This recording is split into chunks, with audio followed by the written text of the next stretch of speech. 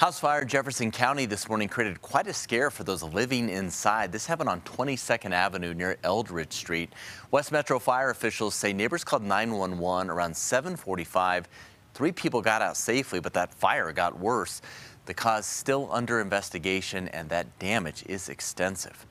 And flames come out of the enclosed patio, and it just seemed to keep growing from there.